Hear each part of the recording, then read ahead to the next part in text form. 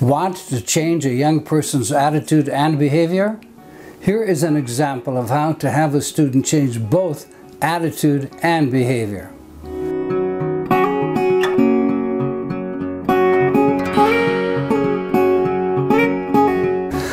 What I will be describing is not a mock school counseling session, but an actual individual counseling session when I took the role of a school counselor in a counseling session to demonstrate essential counseling skills. The school counselor observed how I implemented counseling theories and counseling techniques in practice with a middle school girl who was the school's most challenging student. The counselor sat in the session and observed how I used non-coercion and collaboration to prompt a change in the student's attitude and behavior. I started the meeting by asking the student what was the situation that brought her to the office. Alicia, not her real name, replied that she had called someone a bad name. I mentioned that it seemed to me that her impulse of being unkind to a fellow student controlled her behavior. I explained that if a person cannot control an impulse, then the person becomes a victim of the impulse. I asked her if she would like to be in control of her life rather than being a victim of her impulses. She answered in the affirmative.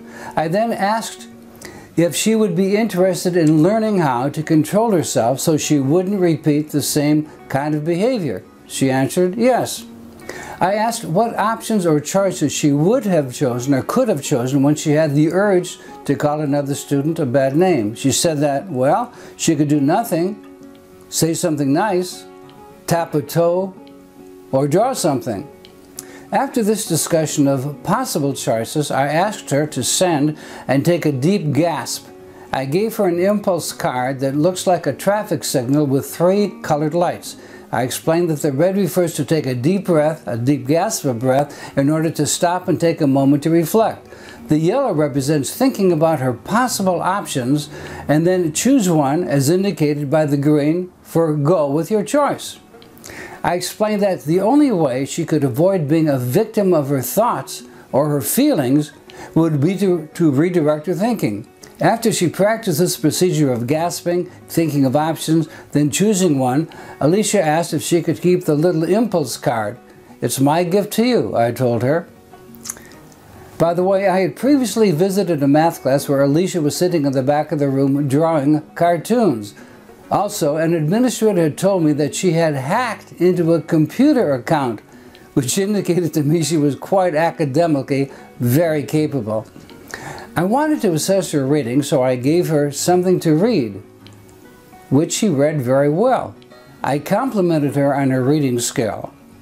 Since the incident happened during her math class, I asked her if she liked math. She said that she did not.